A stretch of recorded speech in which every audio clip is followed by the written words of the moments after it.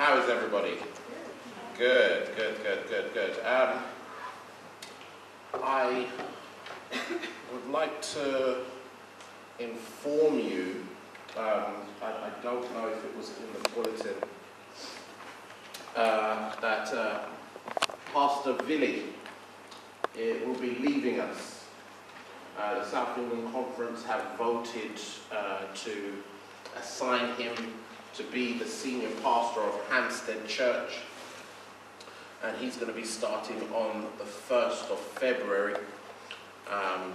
He's been with us for he's been with you for 7.5 years, so I'm sure he's going to be missed. But on the 1st of February he'll be leaving Newbold to take up a new assignment. He'll still be 50% as the media director of the South England Conference, but he will no longer be a pastor at Newbold. So we just want to wish him all the best, but he'll be around for many weeks to come still. Today we start a new series. This series is called Journeying with Jesus. Over the next few months we're going to be going through the entire book of Luke. The pastoral team have decided to choose the book of Luke to go through chapter by chapter, and we'll be preaching to you each week out of the book of Luke. And so this starts our Journey with Jesus series. We hope to take you on a journey with Jesus as we navigate the pages of the Gospel of Luke. Today I start that series with Luke chapter 1. Luke chapter 1, and the title of my sermon is When Hope Fades. When Hope Fades. Let's pray. Dear Father in heaven, it's your time now. Speak through me, Holy Ghost. In Jesus' name we pray. Amen. When hope fades. What is hope? I had to look up what hope was, and I found this definition, and it says this: hope is a feeling of expectation and desire for a particular thing to happen. Hope is a feeling of expectation and desire for a particular thing to happen. Or some could say an optimistic attitude of mind that is based on an expectation of positive outcomes. Hope. This week I was at the graveside of a mother who had lost her son. And this is always a tragic time when, as a minister, I have to deal with bereavement. But none so more than when you're having to deal with bereavement of a parent who has lost a child. You see, no parent should ever have to bury their child. And so there is this great sadness in the air. But there is something that gives me the courage and confidence to say the right words, and that is hope. Paul tells us when he's writing his book to in Thessalonians that we don't grieve as others that have no hope.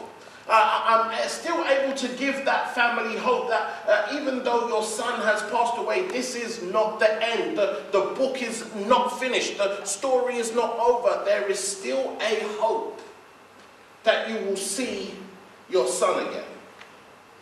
This is not the end. Hope does so much for our lives. There are so many times in our lives that we rely on hope to get us through. When I moved to Newbold, I had to buy a property, and I remember going to the bank, and you get the mortgage in principle. Now, the mortgage in principle just says, listen, in principle, I'm going to give you this amount of money, and so on that basis, you can go and look for a house and a home based on the amount that they're willing to give you. So I started looking, I found a nice home, I made an offer, but now the principle needs to be turned into reality. And so they start to do all the checks, and this normally takes a period of time, and that period of time had elapsed. And so now I'm getting a little bit nervous, and I'm wondering what's going to happen.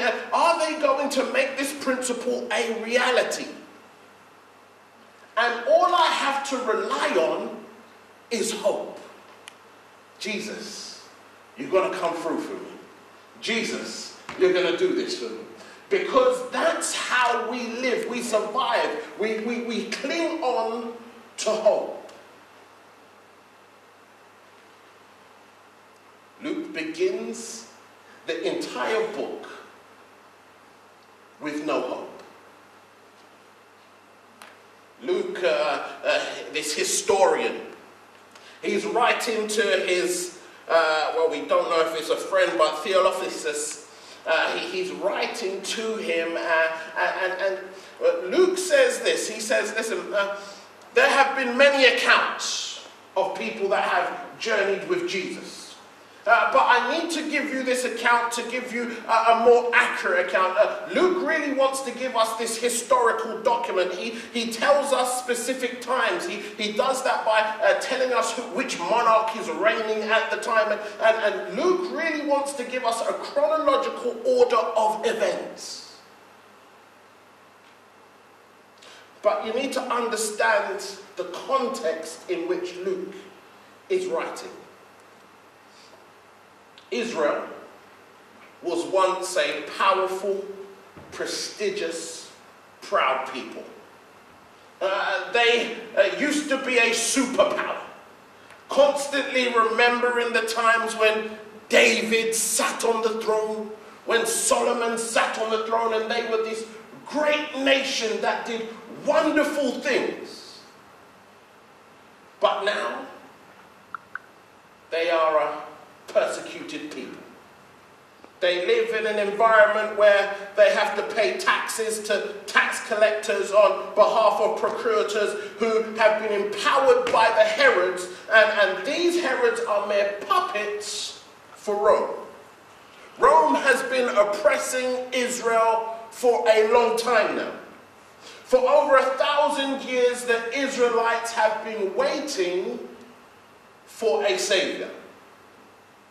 But don't you know that the more you wait, the longer you start to lose hope? For over 1,000 years, over 25 generations, grandfathers have died, fathers have died, and they're still waiting for a savior. Waiting really starts to diminish hope. Christmas is one of my favorite seasons, and even more so now that I have children. My children just love Christmas, and I remember last year we got a Christmas tree in our house and we put it up, and we put it up probably about mid-December, and the kids went crazy. They just loved the Christmas tree because there's presents underneath it, and they're just running around all the time because they love Christmas. At the end of last year, I said to my wife, I'm not going to wait until the middle of December. We're going to, as soon as December 1 comes, I'm going to put the tree up. Now, the kids have been waiting for Christmas since last Christmas. As soon as Christmas was over, is it Christmas yet? Is it Christmas yet? Now, anybody that has kids know that kids have no concept of time whatsoever. You can say to them, listen, this is going to happen tomorrow. 5 minutes later, is it going to happen yet? They have no concept of time. And so this year came around and December 1 came and I thought, okay, let me go and get this tree. I wasn't able to get it on December 1. About December 3, I went and I got the tree and I brought it home and it was all wrapped up. And it was there and the kids saw it and they were excited. The problem was that I had lost the Christmas decorations. Because we had just moved, they were in boxes, and so I had to put the tree, I had to hide the tree until I could find the Christmas decorations. It took me a few days, couldn't find them, concluded that I needed to go and buy some more Christmas decorations. So I went to the shop and I bought the Christmas decorations, and me and my wife waited until the kids were in bed, and we decorated the tree and all this sort of stuff, and this wonderful, nice tree. Went to bed, excited that in the morning the kids would see the tree. Woke up in the morning, my wife is exhausted. I'm saying, well, what happened? She said, I've been up all night. See, when I go to sleep, I'm out. Nothing to wake me up. So my wife had been up all night. I said, what happened? She said, the kids were up from 3 o'clock in the morning. I said, why would they have been 3 o'clock in the morning? It turns out that somehow my daughter had realized, she had gone downstairs for something, and she had seen the tree. She had run upstairs and woke up her brother saying, it's Christmas. It's Christmas. And so now they're just excited. They're running around the house and they won't go back to sleep because they think that it's Christmas. Now I have to try and explain to them, guys, Christmas is not for a good 3 weeks. Next night, they don't sleep. It's Christmas, it's Christmas. And they're just eagerly anticipating, waiting for these presents that are going to be underneath the tree because they have no concept of time. And so every night they're passionately waiting for these presents until after a week the passion starts to fade. The hope starts to fade because maybe Christmas is not coming when we thought it was coming. Now they're sleeping through the night and we're not having that issue, but I'm sure on Christmas Eve, when we say Christmas is tomorrow, the same issue is going to happen. I feel this is where Israel were. Israel passionately waited for Christ, but now hope has started to fade. Is he really going to come? And listen to what Ellen White says. She says this. She says, the Jews in a great degree lost sight of the teaching of the ritual service.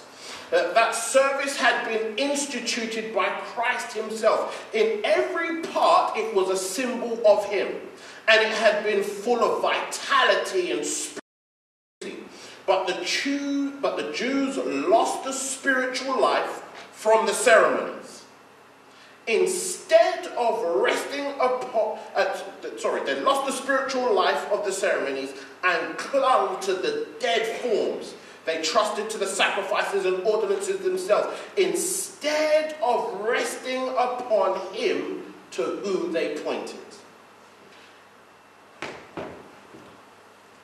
When I read that, I'm thinking to myself, are we at that same place? For over 2,000 years, we've heard the statement, Christ is coming soon. We all, well, for those of us that grew up in the church, we've heard Christ is coming soon. But has our hope started to fade?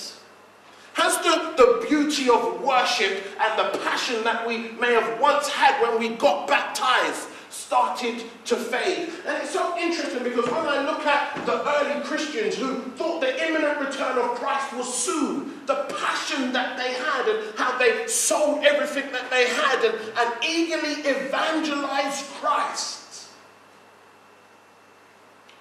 But then maybe Christ is not coming as soon as we thought and hope starts to fade. But then I see it revigored and revitalized in 1844. When our founding fathers believed that Christ was coming soon, hope then revitalized and they're passionate again, and there is this sense of urgency in the things that we do. And then we find ourselves here again. Has hope faded? Do we find ourselves like Israel, who are literally just doing these dead forms of rituals? The scholar said how Rome would choose the high priest, and this role was just masked in so much politics and crime. Do we have this stuff in our church? we lost hope? Has hope faded? And it's within this context, a context where Israel seems to have lost hope. They're waiting for this Messiah that said that he's going to come, but hasn't come yet. And all of this, that Luke then interjects two stories with no hope. Elizabeth. The text says how she was a righteous woman, a good, upstanding woman. The problem is that she's barren. She's been trying for years to have a child. But now age has taken over, and she's now in a situation where physically and scientifically she is not able to have a child, even though she's been trying for years. It's impossible now. And when we hear words like impossible, hope fades even more. My time has passed. If only I would able to conceive when I was a few years younger. But the Bible also tells us about Zechariah.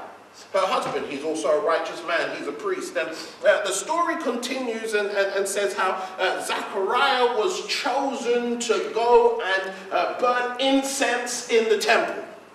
Now, this was a once-in-a-lifetime opportunity because there were so many priests, and they would choose who would go into the temple by casting lots. And so Zechariah has this opportunity to go into the temple. His wife is barren. Now let me say this, that Zechariah has been praying for a child. He's been praying for a son. But I want to say this to you. He had lost hope in his prayers. He didn't actually believe that they were going to come true. Are we praying prayers in vain? Are we praying prayers out of routine and monotonousness? Are we just doing something because this is what we've always done, but not actually believing that there is power in prayer? How do we know this? Because when the angel comes to Zechariah, when he is burning incense in the temple, the first thing the angel says to Zechariah is this. He says, verse 13, it says, Zechariah, your prayers has been heard. Zechariah, the prayers that you've been praying, the Lord has heard them. But Zechariah has lost hope. Zechariah, he doesn't believe that it's possible. And so Zechariah says, well, in verse 18, how can I be sure of this? I am an old man and my wife is well along in years. Even though I've been praying for this one thing, I didn't actually think that it was going to happen anymore because it's impossible. Scientifically, this is out of the norm. A hopeless situation. And then Luke tells us about Mary. Mary is quite the contrast to Elizabeth. Because whereas Elizabeth is unable to have a child because of her age, Mary is unable to have a child because she has not been trying to have a child. Elizabeth had been trying, Mary's not trying at all. And so Mary had no hope because hope is a feeling of expectation and desire for a particular thing to happen. Mary would not have expected to have a child because she was not trying to have a child. But the same angel Gabriel comes to Mary and says to Mary, the Lord is with you. And you will have a child and give birth to a son, and you are to give him the name Jesus. He will be a great and will be called the Son of the Most High. The Lord God will give him the throne of his father David, and he will reign over the house of Jacob forever. His kingdom will never end. In the midst of all of this hopelessness interjects Jesus. And Jesus is the turning point for the entire chapter, because this chapter that started out with so much hopelessness, so much lack of enthusiasm, now changes momentum and turns into a musical.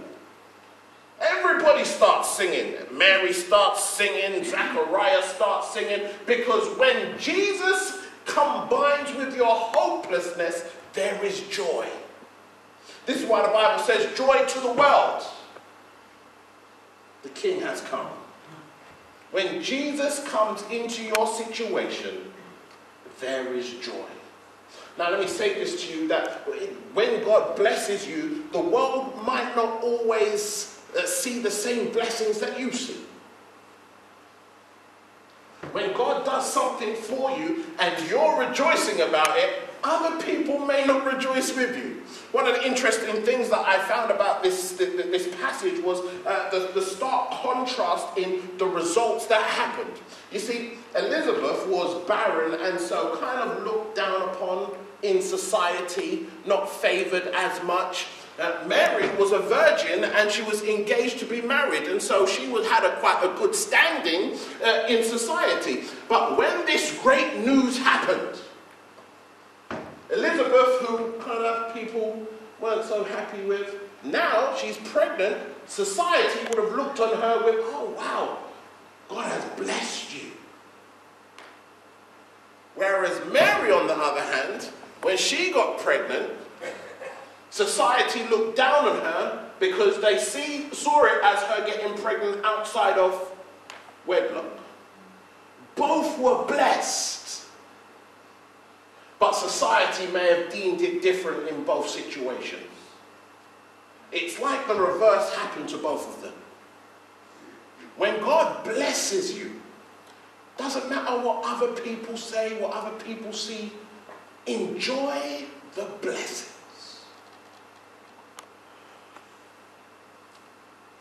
Now let's celebrate, because for me, and this was our scripture text that I didn't read, Luke 1 verse 37 says this. Because when the angel has a conversation with Mary and tells her about Elizabeth, Mary says, how can this be? How is this possible? This situation was hopeless. There was no hope in this situation. This was scientifically impossible. And the angel says this, verse 37, for nothing is impossible with God. The word of encouragement for today is, no matter what you're going through, no matter what is happening in your life, no matter what situation you're in, nothing is impossible for God. And because nothing is impossible for God, whatever scenario, whatever situation you're in, there is hope. Sometimes we look within the sphere of mankind, we look at what we're able to do within our own power, within our own might. And when we've exhausted all possibilities, when we've exhausted all other avenues, then, there's no hope. But there's always hope with Jesus, because nothing is impossible for God. Have hope. Have hope. We've been waiting for 2,000 years, but let me give you some good news. If Jesus came once, he's coming again. There's no point in coming to save us save us from sin if you're not going to come and eradicate sin. Jesus is coming again, and he's coming soon. This is the beauty of the Christmas season. It reminds us that this Jesus, who said he was going to come, came. And because he said that he was going to do something, he will fulfill it. And he will come again. We need to find hope in this. Let's not be like and worship in vain and go through mundane rituals just because this is our habit. Let us put some life in our worship. Let us believe that Jesus is coming again. Let's go spread the word to everybody that is out there, especially in this Christmas season, because Jesus is coming again. I want to close with this story. I know none of you will go to the race dogs or the horse racing. But greyhound racing is a popular betting sport. Watching beautiful dogs run around a track. It's different to horse racing where you have a jockey. These dogs will run after a mechanical rabbit. The dogs are trained to run after this rabbit, and so when the buzzer goes, the rabbit shoots off and they run round after this rabbit. Some years ago, in a Florida track, the dogs were poised, ready to shoot off. The starter pressed the buttons, the gate opened, and the rabbit flew down the track. The dogs were running after the rabbit. But as the rabbit turned the corner, there was an electronic fail and the rabbit stopped and exploded. Half of the dogs stopped, sat down on the track. Two of them ran into the side of the barriers, breaking some bones. My point is this. Like greyhounds, are we chasing and pursuing our chosen habits? We need a reason for living, for running the race. What is your goal? Your purpose in life? Where lies your hope? Sadly, many of us chase an illusion of a mechanical rabbit of sorts that ultimately offers no hope at all. We chase after material things that, if we actually get, serve no purpose in scratching the itch that we actually have in our life. Are we chasing this mechanical rabbit in our life? Let this Christmas represent a change, that we start to place all our hopes on Jesus and chase after him, because nothing is impossible with him. This Christmas, let there be a change. Let us find a new vigor, because we have found hope in a hopeless situation, because we know that Jesus came once, so he's going to come again. Nothing is impossible with Christ. Amen.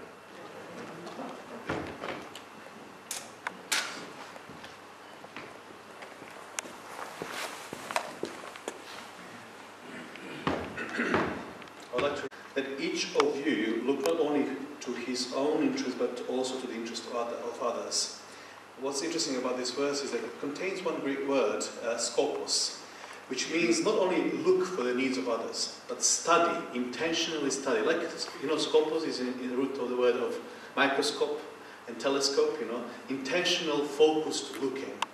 Something which requires effort, which requires time, which requires selfless outlook.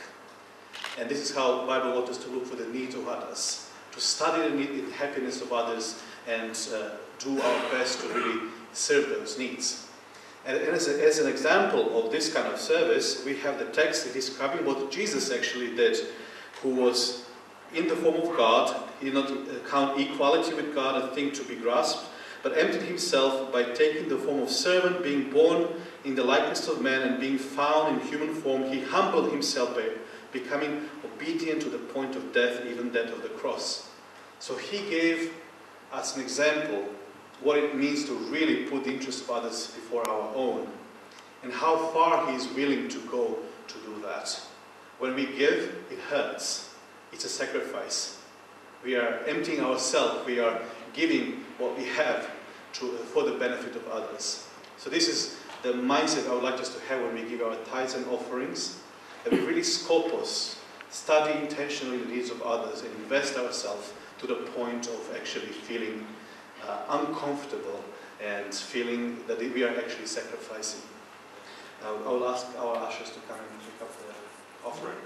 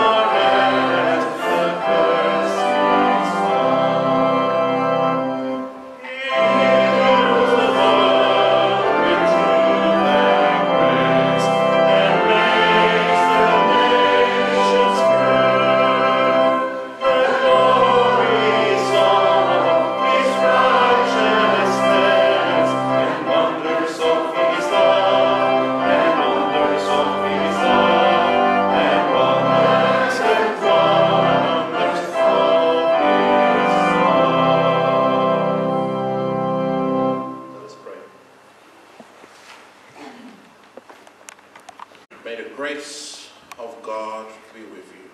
May God cause his face to shine upon you and give you a peace that passeth all understanding. In Jesus' name we pray. Amen.